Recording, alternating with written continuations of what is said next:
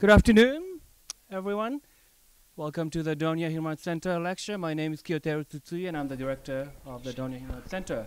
It's a pleasure to welcome Ms. Wai Wai Nu to our lecture series here. She is currently the Obama Foundation Scholar at Columbia University, and she founded and directed two important non-governmental organizations, the Women Peace Network and the Yangon Youth Center.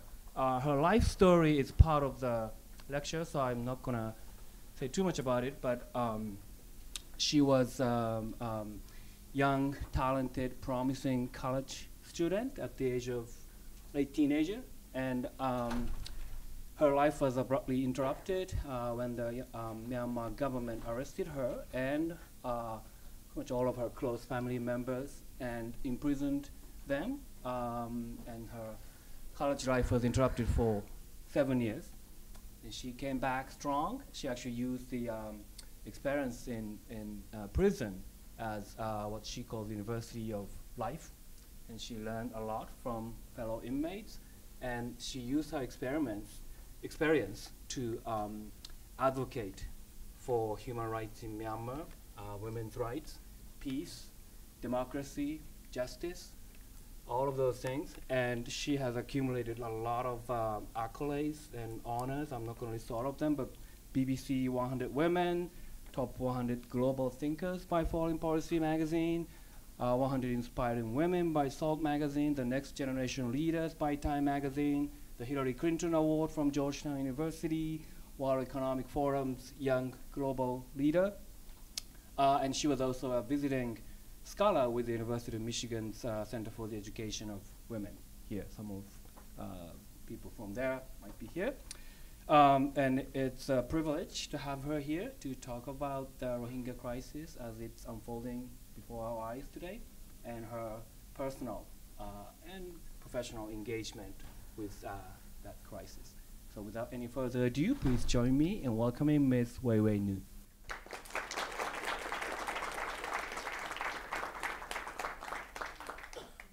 Thank you very much. Thank you, all of you, for joining today. And I would just have to thanks to the Human Rights Center. I don't want to mispronounce, so I'm not going to pronounce your name. And Professor Kyo and all other sponsors for today's event. And it's a privilege to be here.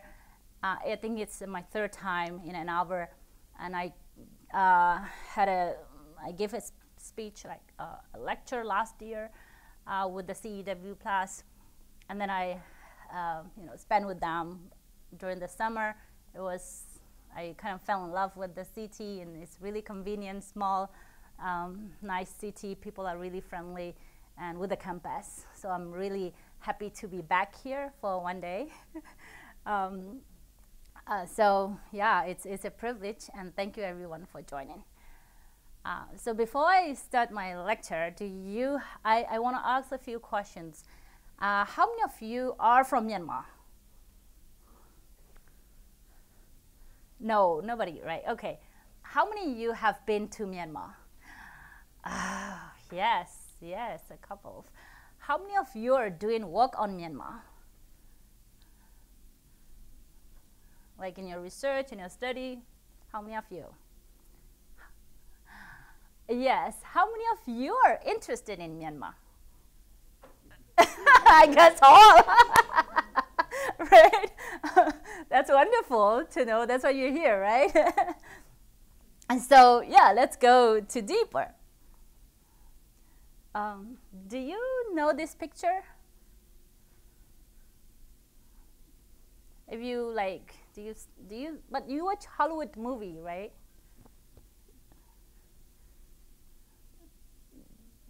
Do you remember in any movie, do you see this picture? Can you guess what is the picture?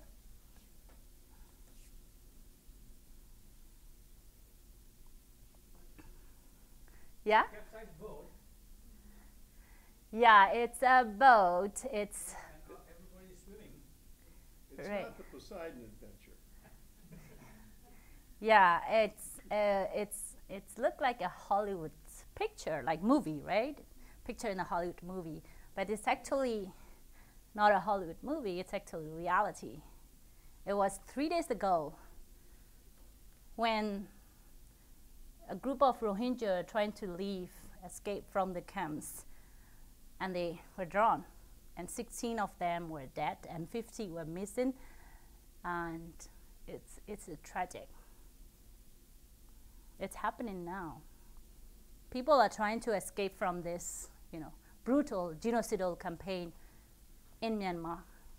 And they're seeking for a dignified life, human dignity, and human life, a life that they want. So sometimes for me, it's important that we talk about, I talk about the issue, the suffering of my people and my experience, so that the world, with the hope that the world will take and act accordingly, so that we save life and we restore human dignity, and we give a human life to fellow human beings. But it's not really easy always, right? It's really personal, and it's who you are. So it's really, really difficult. However, it's my responsibility to share with you, and I'm gonna share today. So let's go deeper. So I kind of divided the talk into 3 parts. First, a bit of background of the Rohingya, who are the Rohingya, and what happens to them, and the political climates of Burma, Myanmar. And perhaps how can we fix it at the end, right? So, as many of you may know, the Rohingya are a predominantly Muslim ethnic group, live in the western part of Burma in Arakan state for many, many years. But the government of Myanmar denied their existence in the state, and framed them as outsiders or alien of the country. But in the history, before it's become Burma, Myanmar, as a country, the Rohingya and Rakhine, the Buddhist and Muslim populations in Rakhine state have coexisted for thousands of years. And even after it was conquered by the Burmese and it's become Burmese state in 1875 and 1875 to 1875. Since then, the Rohingya also lived with the fellow Buddhist communities together in many, many times. But the campaign, the brutal campaign against the population has created distrust between the community and hate among the community. So the Burma was under the British colony from 1885 to 1948. And it was, British rule as part of India. Burma was part of India during the British colony. And Burma got independence in 1948, and we had 10 years of parliamentary system from 1948 to, actually not 10 years, more than 10 years, 1962, when we had a military coup by a military leader in 1962. Within this parliamentary democracy period, the Rohingya were full citizens and recognized as ethnic indigenous population of the country. And since 1961 to 65, actually, they were given like a special status, like they were the area that Rohingya lived in northern Rakhine. They have a separate administration policy or administration process from the central government. Therefore, the Rohingya area was named as a special administration zone. So in those even in that period, there were equal. The Rohingya was regarded as the indigenous ethnic populations of the country and treated as equal citizens. And they hold the same identity card as other fellow Burmese. So according to the 1948 Citizenship Act, there were national registration card. So the national registration card meant for the national citizens, and the majority of the Rohingya, 98% of the Rohingya were issued that card. So all of them were basically citizens. And the persecution has started from 1977-78. The military regime, the General Ne Win's government, carried out this operation called Nagamin. In English, it's King of Dragons operation process. Through this process actually aimed to inspect individuals in the country, especially in Rakhine State, in northern Rakhine State, to designate whether they are citizens or foreigner. Although they obtained, 98% of Rohingya obtained full citizenship card and regard as both citizens of the country. And along with this campaign, he has launched this very brutal activities by deploying military that involve killings, arbitrary arrests, requisitions of houses, and rape. All of these severe, brutal acts by the military, members of military, that led about 200,000 people fled Bangladesh, become refugee. So when you see the world's largest refugee crisis today, where 1 million refugees are living in Bangladesh, in the world's largest refugee camp, it's not just happened today. It's not accidental. It's been carried out over time. It's a result of inaction. So it's happened in 1978. Luckily at that time, because these Rohingya hold national ID card, NRC, they were able to return to Myanmar with the facilitations of UNHCR. So majority of the refugees were able to return. And the General Ne Win need to come up with a more strategic plan to drive these people out. Therefore, he come up with the idea of new citizenship law, which has a greater focus on the ethnic belonging. Only when you are registered or recognized ethnic nationality groups, you will be a birth citizen. And in the citizenship law, it's called 1982 citizenship law. It also has like classes of citizenship status. So some were birth citizen and naturalized citizens, associate citizens, and foreigners. So it has a classes of citizens. And along with the citizenship law, he came up with, in 1983, he came up with the list of nationality group, so which exclude the Rohingya, which didn't include Rohingya anymore. So that means the Rohingya are automatically stripped off from their birth citizenship rights. They are no longer birth citizenship because they're not in the list of 135 groups, which is required for the citizenship, according to the citizenship law, to have a birth citizenship status. So they become basically de facto,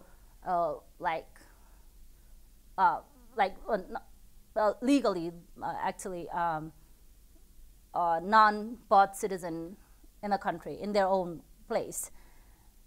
And in 1989, there was a nationwide national identification card process. So they were basically renewing old card to issuing new card. In that conditions, the Rohingyas' old ID card, which is NRC, were seized or revoked. and they were introduced after a few years, they were introduced with a new form of card, which is called white card, or because it's white, or it's, in other words, a temporary registration card. If you're holding temporary registration card, you're not clear whether you're citizens or not. So they started to issue this white card around 1994-95 and they were forced to hold the card, TRC, until 2014 when it was revoked as well. Eventually, Rohingya remain with no documentation now. So throughout this period, from 1990, so it started from 1989, 1990, 91, 92, 93 to 2000 up to today. So the military government has introduced very strategic discriminatory policies against the Rohingya population, which include the restrictions on the birth rate. What does that mean is you can only have 2 children. If you have more than 2 children, whether you will be punished or sent to prison for 5 years, and your children will not be issued like birth registration card, or will not be added in the family registration card. These children doesn't exist anymore. They don't exist. According to the UNHCR, in 2013, there was about 60,000 they call blacklisted children. They were born out of these restrictions or the policy. And the restrictions on marriage. So unlike any other Burmese ethnic groups, the Rohingya are required to get the permission to marry. And you cannot just go to an office and get permission. It has lots of like bureaucratic processes and procedure, and it's required bribe as well. You can only get permissions if you bribe in different offices and offices. So that means they have strategically try to limit the marriage of the Rohingya population among the Rohingya families. So the poor, because of all these other restrictions and discriminations against the population, they become very poor, right? So the poor cannot pay bribe, and it's not easy for them to get the permission. So the path that they choose at the end is sending their daughters to a foreign country, and most of the time they end up, having been trafficked or facing all this tragedy, or in worst cases they can be drawn like that. And that has been the practice for about more than 25 years. So that's one way. If you choose to marry without permission, whether you go to 5 years of jail or you pay like tens of thousands of money to the authorities and you escape the punishment. So that was one policy. And education. So before 1989, among Rohingya, we have doctors, we have lawyers, we have professors, we have police officers, we have mayors, governors. We had my own like great grandfather. He's still alive, a grandfather, not real grand, but the extended grandfather. He was in the army for his entire life, and since 1989, they have imposed this policy that gradually they remove all the public servants from the public offices, including my father. My father was a school teacher, a headmaster for 30 years, and he was resigned from his office with the accusation that he got involved in illegal political activities. You know, when he kind of like get involved in 1988 revolution, student revolution, as founded teachers union, and it's become a crime, and he was resigned. So they find like excuses to revoke or remove the Rohingya public servants from their offices. And moreover, the Rohingya students are not allowed to go to the universities across Myanmar. If you're lucky enough, you can go to the, there is a university in Rakhine State, only one university. If you're wealthier enough, if you're lucky enough, you are good with, if you have a good relationship with the authorities, you can go to the Sidwe University, which is the only available university in that state. And you can go to the university, but yet, if you're great, you are only access, you will be only admitted to the so-called non-professional subjects. For example, you're not going to be admitted to law school or engineer or doctors. You can only take the subject like, for example, English, Burmese. In Myanmar, if you take these subjects in the university, you won't get any job at the end. So that's the limitation that Rohingya students have access to in terms of education. Even then, if you're graduated, they won't issue you the degree certificate, the diploma. And it's not just only true to Rakhine State. They have actually introduced that to the other part of Burma, including non-Rohingyas.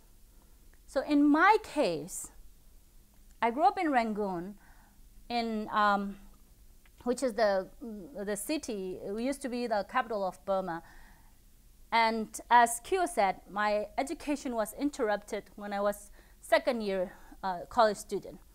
When I came out, I finished the rest of 2 years, the other 2 years. And when I was graduated, I thought I will have a different experience. So I was, I was well prepared, and I put up my makeup and my dress, and I was so happy. I was actually in New York. It was in November. I remember 27th. It was in the time of General Assembly. I came to do advocacy. It was in 2013. I came to do advocacy at the UN headquarters. And I went back on 27th. I arrived in the morning because I was so excited about convocation, right? And I dressed up and I went there with my family. My mom and my dad were so happy because, they see this. They finally experienced that their daughter will be graduating, and they suffered so much when we were arrested because they thought they destroy our future, right? Because of their political activities. So my father was particularly so happy to see this thing happening. And I was on the stage, and I received the diploma, and I took a few steps. I realized it was not a diploma. It says, go and inquire at the office. Go and come to the office. And it was just a white paper, and it written like that. It's in Yangon, like in Yangon University, the biggest and the prominent university in Myanmar. And I was so shocked, and I couldn't even take another step. And I didn't know what was happening. And I went to the office, and they said, your ID card is not eligible to get the diploma. It was mind-blowing. I was like, so why did you allow me to study for 4 years? Why did you wasted my time? It was Dean, I remember. Why did you admitted me from the first place, right? And I was asking her questions. She seemed to be like about 50 years or something. And I know she would have hold the same idea as I had. And I said, what about you? When you were graduated, didn't you have the same idea as me? And she said, yes. You got your diploma, right? And she said, yes. But why can you give me? And she said, it's the policy. I can't do anything. You can talk to the ministry. So I went back, and so just sharing. It was not just in Rakhine State.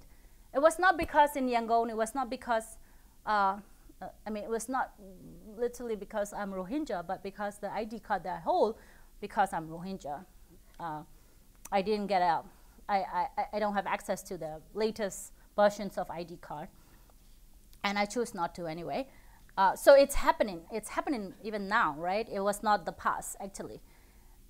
So it was education. And now, since 2012, Rohingya students have no access to university at all. And I can't imagine how painful will be all the students in the IDP camps in the villages when they finish matriculation. All the youth, have a dream to go to the university, pursue their life. It was heartbreaking when I was in the prison, when I had to stop my education. I misses my school, my friends, and my future. I want to finish my degree. I want to have a future like others, right? It was so painful for me, and I can't imagine how these kids in Rakhine today is feeling. And in some cases, they see the university next to their camps, because the camp is in the middle of the university is in the middle of the city. Yet they still don't have access to education for 7 years. So, yeah, let's move on to the health.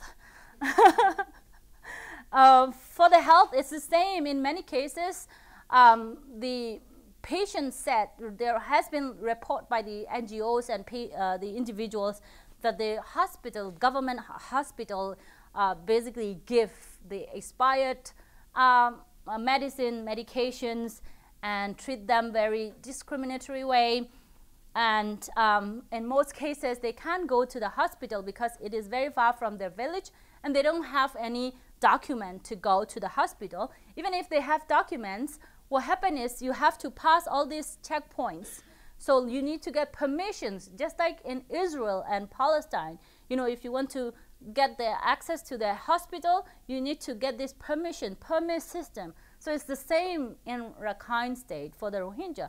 If you want to go to the hospital or big cities or big markets, you need to get the permission. So that's and most of the time people don't have money to get the permissions, because the permit doesn't come easily. You have to pay bribe for everything. So a lot of the people have lack access to the healthcare for generation. And religious practices like, we're not allowed to build mosques or gathered freely, and employment and economic opportunities. So the Rohingya are no longer given permission for big businesses or tender or all of this. All this opportunity has gone to the Buddhist Rakhine populations. And freedom of movement, as I said, this permission, they are required to have citizenship card. If you don't have citizenship card, you need to get this permission wherever you go. And even with this permission, you cannot go beyond Rakhine State or beyond your city. It's extremely difficult. That's how they concentrated the population for 3 decades. And it's still ongoing. So,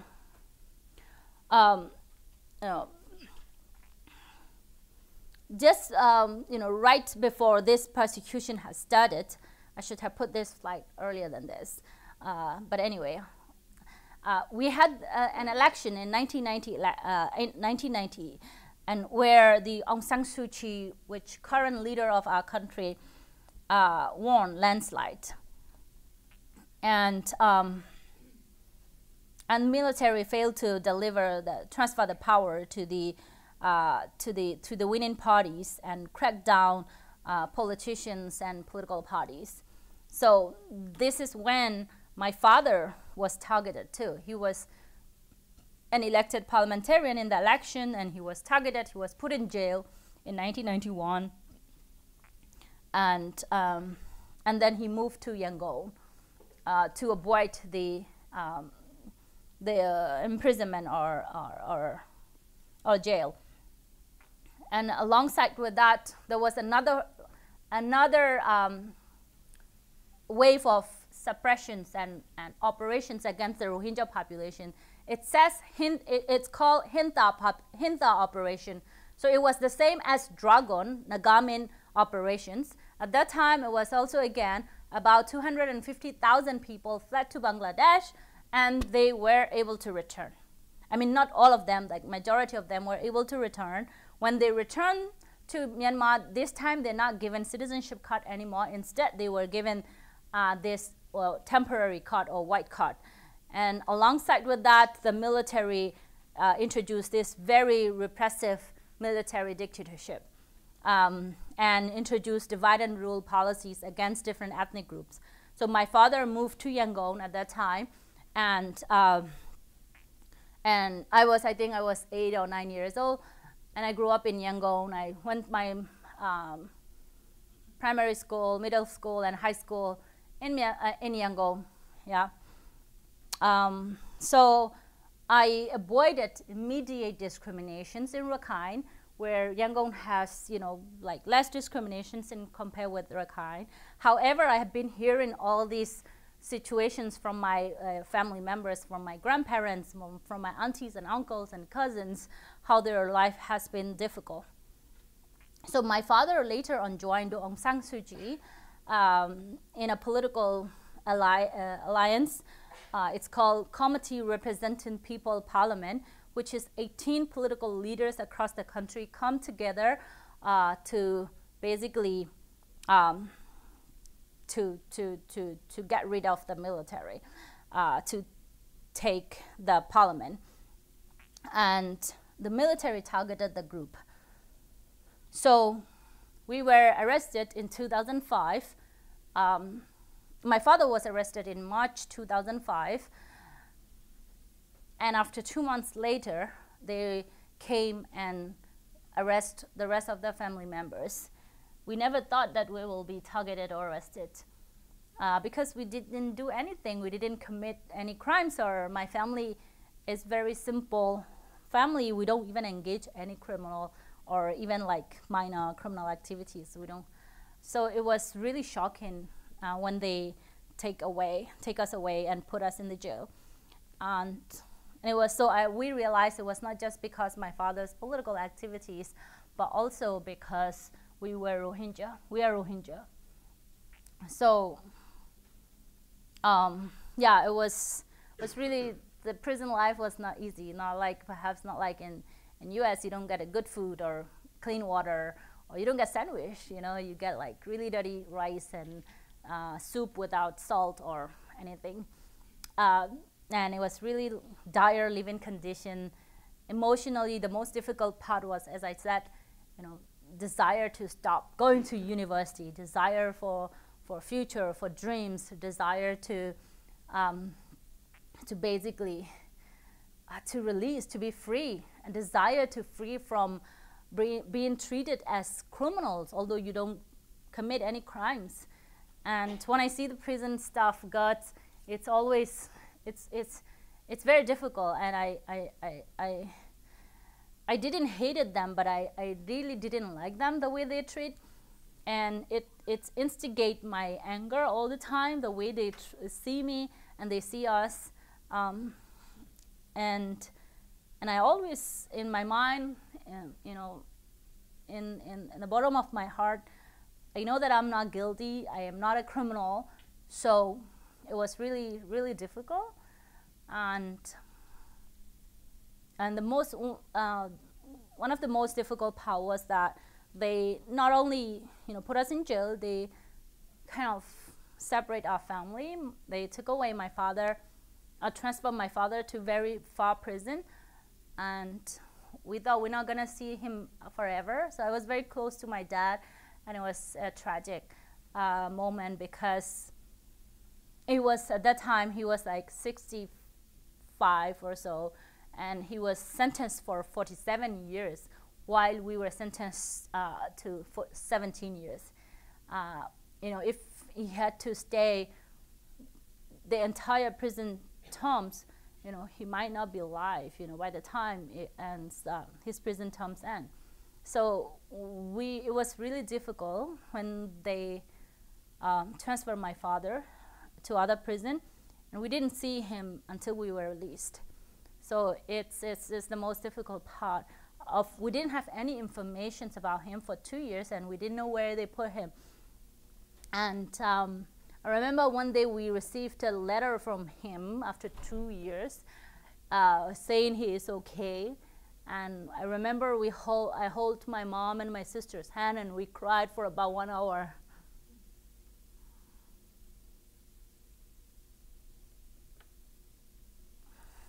So the good news is we had political transition in 2011, and about 623 political prisoners were released, and it includes us too.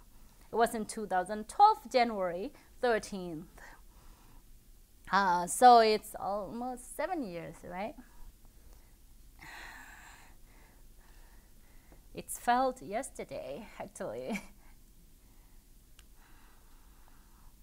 So we came out with the hope that we will be able to involve in the democratic transition, and the people of Burma will enjoy the full freedom and equality that they always wanted, democracy. But it turned out to be very different than what we expected. It just last 6 months, the violence against my community has erupted in 2012 June with an incident of rape against young Buddhist women by allegedly 3 Muslims. We still don't have the truth and the fair justice. And one of the boys who were detained suicide in the prison. So the truth is still unclear. What was that actually?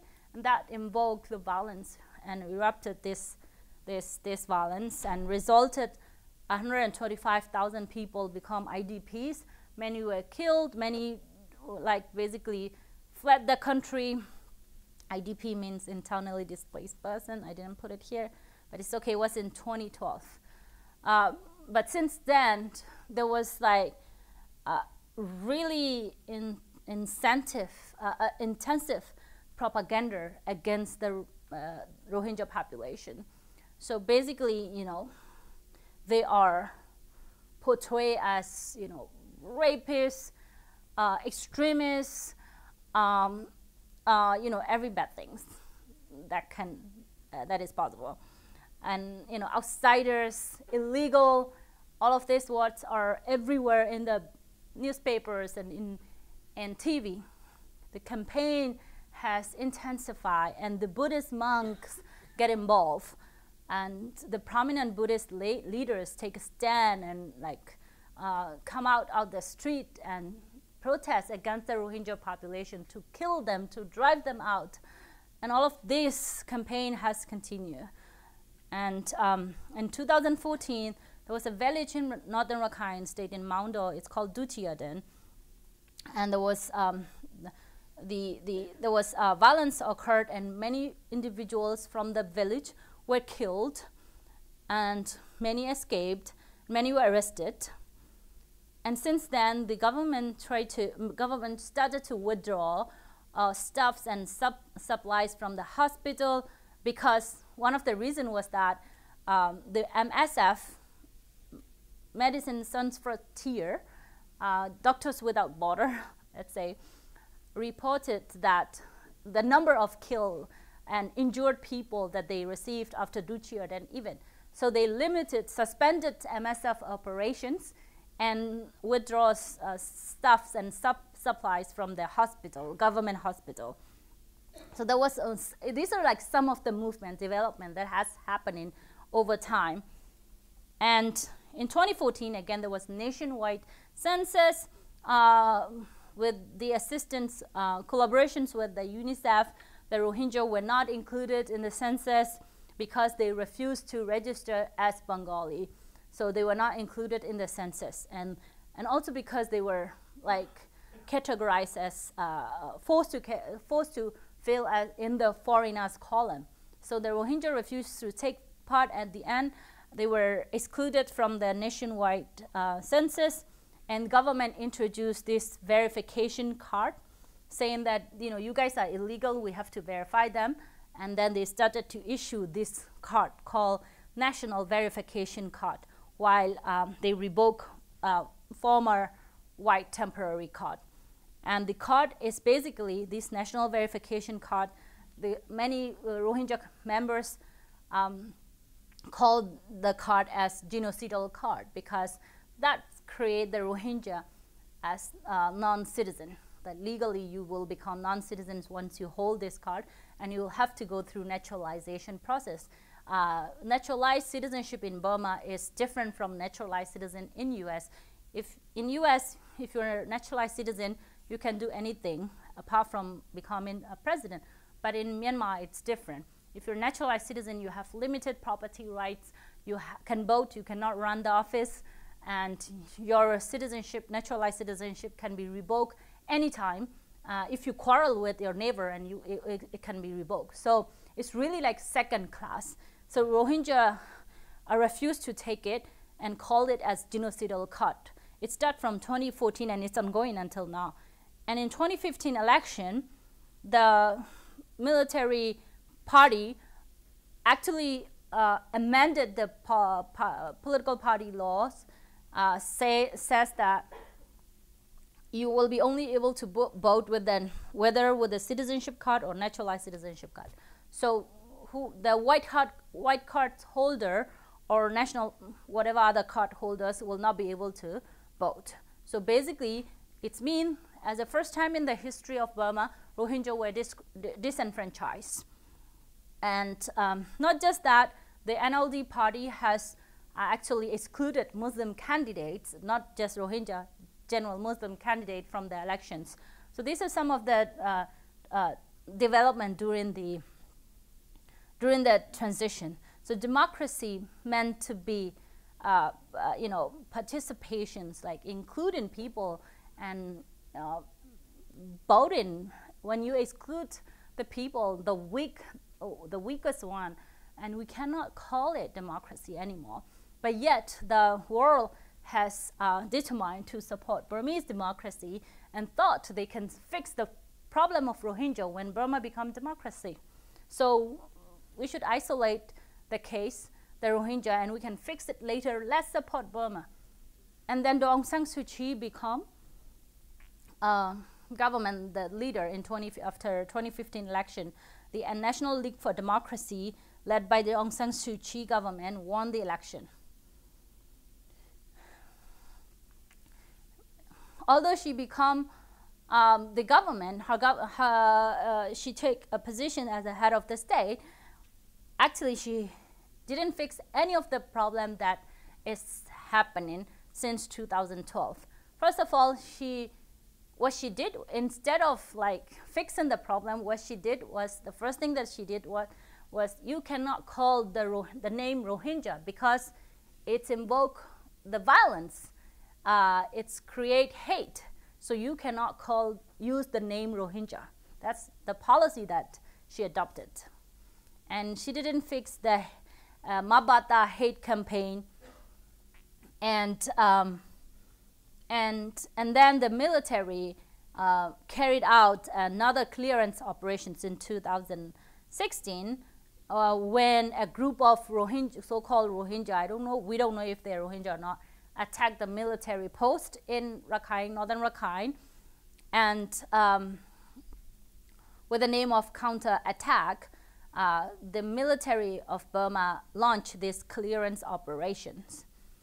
And that resulted more than 100,000 people displaced, basically become refugees in Bangladesh, and 1,250 buildings in 5 villages were burned down, and many were killed. The same stories, and rape, women were brutally raped, and many were arrested.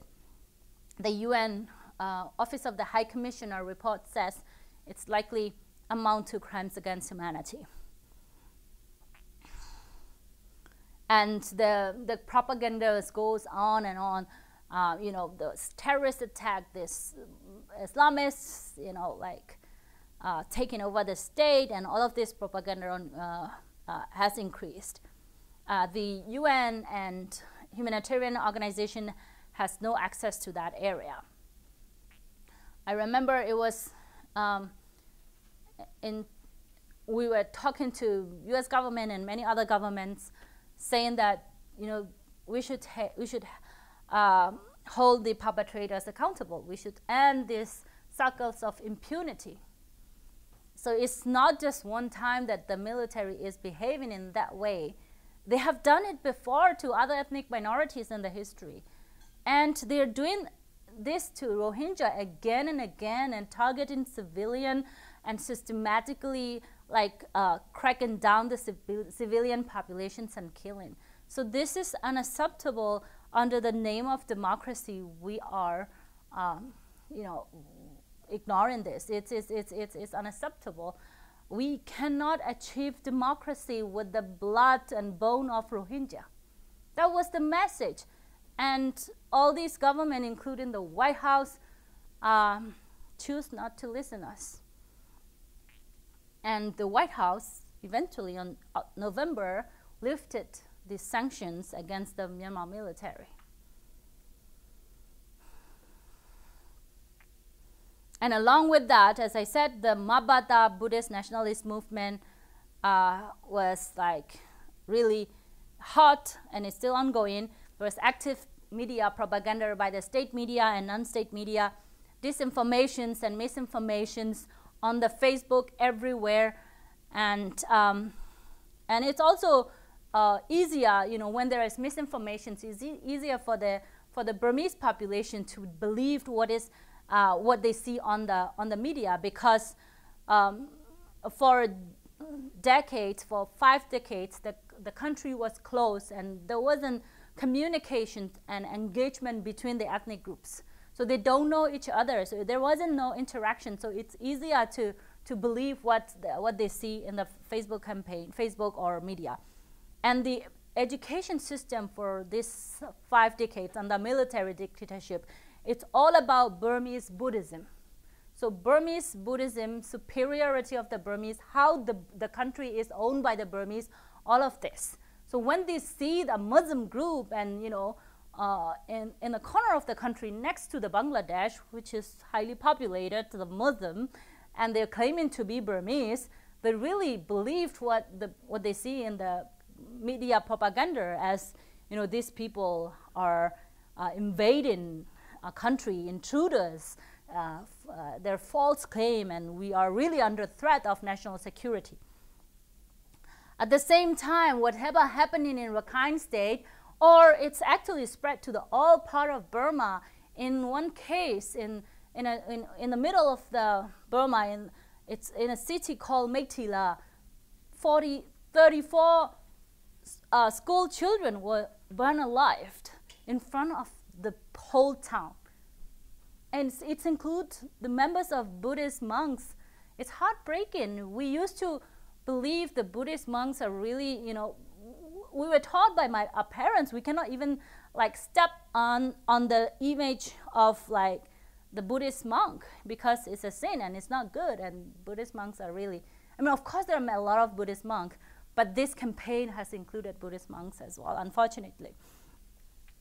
And so this crime, even let alone in Rakhine State, in other part, the inner part of Burma, this happened. There's still no justice for these crimes, and there is no rule of law, and judiciary is not independent. It's highly controlled by the military leaders, and therefore military is immune, given impunity for all of the crimes that has committed against all ethnic communities across the country. And the military control, as I said, until now, under this democracy, they control 3 major ministry, home affair and foreign affair, home affair, the defense, and the border Border Affairs Ministry. So the major security sectors and administrations is under the military. At the same time, they have influence over the judiciary, and 25% of the parliamentary seats are reserved for the military. So basically, military still control a lot of the power, and there is no way that we can gain justice through the judicial sector. And at the same time, constitutionally, military were given the military court system, the court martials to the under the military. So mean if a soldier involve or commit a crimes, it can only be proceed through the military court, which is under the military. So there is no way of holding militaries accountable. And at the same time, there is leadership failure. As I said, it's not just about military. The civilian government failed to take actions and being complicit to this campaign and misguiding the people. Without, when you say we can't use the word Rohingya, and people will think, yes, because it's wrong to use the word Rohingya, the name Rohingya, so therefore Rohingya are wrong. What our leader is saying right. So that it creates more hate against the Rohingya population, the leadership, and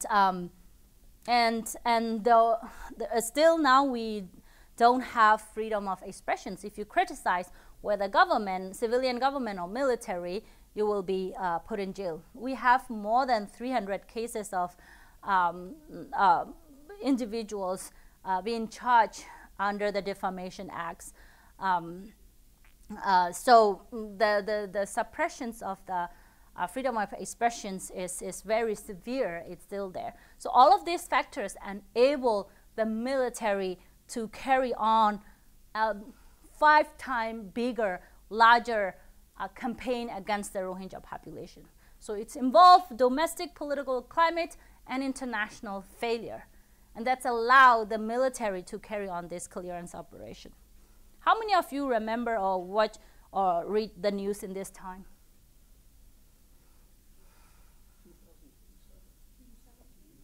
Mm-hmm.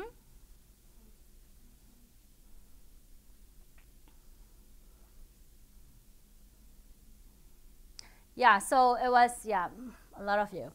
So the 2017, there was again, conspiracy that the terrorist group ASA, Arakan Rohingya Salvation Army, has attacked 30 military posts and killed 30 military. We still don't have locations and the dead bodies pictures.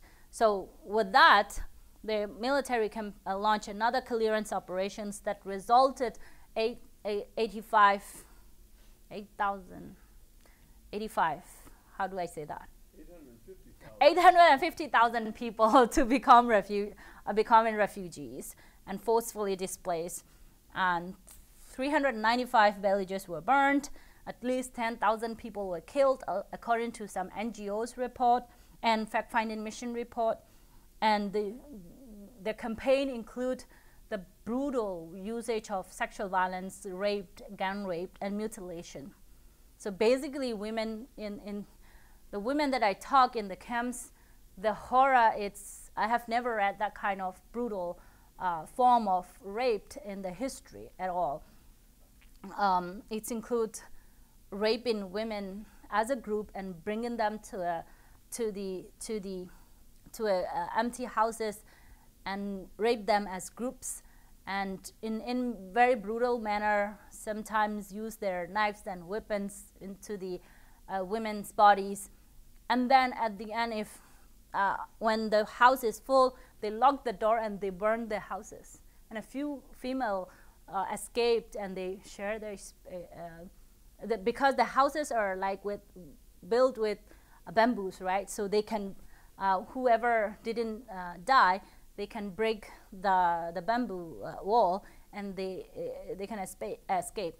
So I met at least 2 survivors in the camps, and they share their stories, and it's heartbreaking, the intensive brutality by using sexual violence. and then arbitrary arrest and destructions of villages and land, religious buildings and everything. And that's resulted the world's largest refugee camps in Bangladesh. So what is happening? After 2 years, since 2017 now, finally, we were able to get this international like mechanisms to kind of to pursue the international justice processes. As the first time, international fact-finding missions on Myanmar was formed at the UN Human Rights Council, and their report, they produced 440-page long report, you know, describing very detailed and brutal violations. And then last year, the UN has actually formed the international independent mechanisms on Myanmar. So actually, the international independent mechanisms are supposed to be formed since 2017 or 16, but because the diplomacy, the politics of the world didn't allow us to get this at that point. So the most we could get was the international fact-finding mission. Mean it didn't have any authority apart from collecting facts and putting together. So, but however, they really did really good job, and they come up with really good report, and that allow that lead to the creations of international independent mechanisms, which has more mandate to collect the evidence and to prepare legal case for future accountability processes. So this is really good thing, and this has just started. So they are going to be operationalized soon, and yeah, and that's from the UN side, and then the with the leadership of Islamic organizations of Islamic Cooperations (OIC), the Gambia, the small country from the Africa, has taken initiative to file a lawsuit against Myanmar in ICJ, International Court of Justice. So the ICJ has recently ruled, provide the orders on provisional measures for Myanmar to abide. 4 provisional measures that include to prevent the any act of genocidal act by taking all necessary measures to preserve evidences of genocide, and to report in 4 months, and then every 6 months periodically. So that's in ICJ process. And ICC also has actually taken its own initiative, although it doesn't have a jurisdiction over Myanmar, because Myanmar is not a party to Rome Statute. They have taken their own initiative to investigate now. So they are investigating crimes against humanity on the crimes of forced deportation. So because the Rohingya were forcefully deported to Bangladesh, so they are taking their own, their investigation is ongoing. And at the same time, there is the universal jurisdictions file in Argentina, led by Rohingya organizations in UK and some lawyers. So these are like development after all of this suffering and tragedies. Yet things hasn't actually changed. The military, as I said, it's continue getting impunity from the public and in the by the domestic justice system.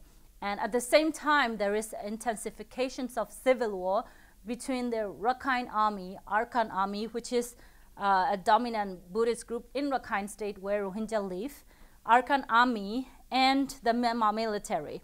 So during the fighting, it's happening every day, even now. The Rohingya has been victimized twice by both parties, and they've been targeted, and they're using the Rohingya villages mostly as their battlegrounds. And it's actually war crimes, right? And at the same time, the Burmese government is still not allowing humanitarian agencies and to access to the conflict-affected area. Basically, the Gambia lawyers and the ICJ said it's a form of deprivations of food. So they're basically systematically depriving the food and nutrition of the Rohingya so that they cannot survive. And at the same time, healthcare. As I said, the healthcare is extreme. There is only one doctor for about 300,000 people in northern Rakhine State, one official doctor by the government hospital. Even for that, it's extremely difficult to get access to that hospital. And if there is no NGO and INGOs, then there is no healthcare. My grandma is 86 years old. She doesn't have access to healthcare. She doesn't have medication. It's now. So it's happening. It's ongoing, and there is no independent media, and investigators are allowed, and UN agencies, UN investigations, the fact-finding missions or IIMM are not allowed to go to the affected area, and all other practices against the Rohingyas are ongoing, including the employment opportunity mean they cannot even go and fish in the river next to them, and they can be shot or killed, or they can be extorted if they go. Even like the river next to them, or even to their farm next to their home or village, let alone like doing big businesses or getting job. There is no economic employment opportunities as well. And the government, the Myanmar, the Aung San Suu Kyi is still denying to use the name Rohingya. And at the same time, this genocidal process is ongoing. So all of these factors create the Rohingya life, cause them to basically to unable to live as a human, to exist in that area. So that's become a form of forced deportations, or basically push factor, or you just die. And it has been ongoing since 2012. So as I said, the Burmese government, there is no domestic justice system that we can hold perpetrators accountable, or we can change government behavior. And Myanmar government actually, because of all the pressures from the international communities, they have actually conducted 8 investigations, and none of them found human rights violations.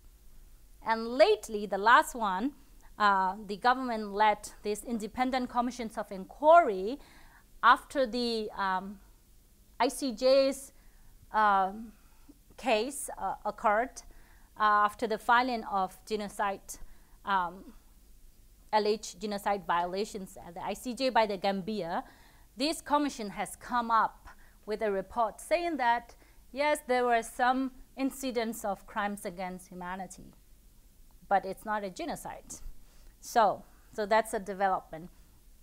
As I said, the military, there is no way that we can hold military accountable there, because the military court is not under civilian government. So what's come next?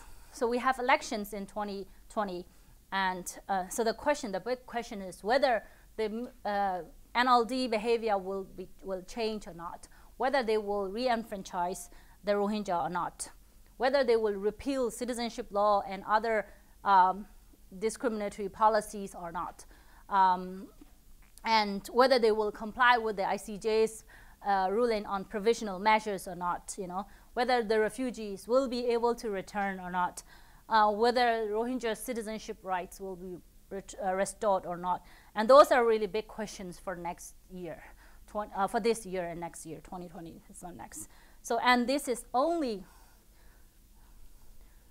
rely on all of us effort. So basically, we need to do more awareness, more consistent advocacy. We need to call for the sanctions against the perpetrators of these crimes, and we need to continue to seek justice and criminal accountability for the victims and survivors, so that these cycles of impunity will end.